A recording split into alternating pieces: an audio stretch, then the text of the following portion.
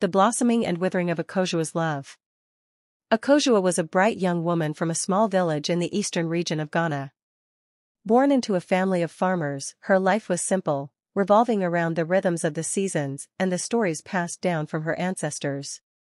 Yet, she harbored dreams far beyond the horizon of her village, dreams of education and a future she could carve out on her own. With determination, Akojua excelled in her studies, eventually earning a scholarship to the University of Ghana. The bustling city of Accra, with its noise, lights, and opportunities, was a world away from her quiet village.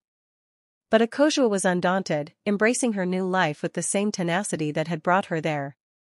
It was at the university that she met Kwame, a charming and ambitious law student. Kwame was everything Akojua had never known, a man of the world, confident and eloquent, with dreams that seemed to align with hers.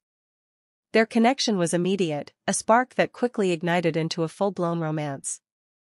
Kwame introduced Akojua to a side of life she had only imagined, late-night talks about their future, shared meals at hidden spots in the city, and promises whispered in the darkness.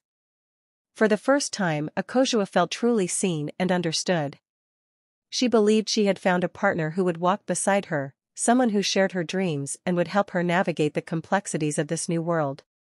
Kwame's words were sweet, his gestures tender, and Akojua found herself falling deeply in love.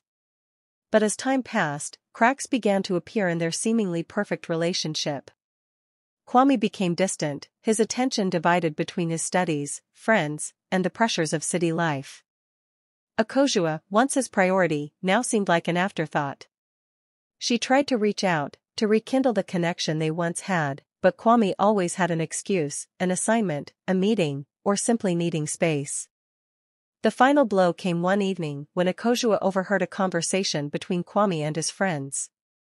They spoke of her with a dismissiveness that cut deep, mocking her village background and questioning her place in Kwame's life. It was clear to Akojua then that Kwame had never truly seen her as an equal, but rather as a fleeting infatuation, something to be experienced and discarded. Heartbroken, Akojua confronted Kwame, but his response was cold and detached. He admitted that their relationship had been a passing phase for him, a distraction from the pressures of university life. He did not see a future with her, nor did he wish to continue pretending. Crushed by the weight of his words, Akojua realized that the love she had believed in was one-sided, built on her hopes rather than mutual respect. She walked away, her heart heavy, but her resolve unbroken. Akojua returned to her studies with renewed focus, determined to succeed for herself and her family. Though her love story had ended in disappointment, Akojua knew it was not the end of her journey. She would continue to chase her dreams, not for the approval of others, but for the fulfillment of her own destiny.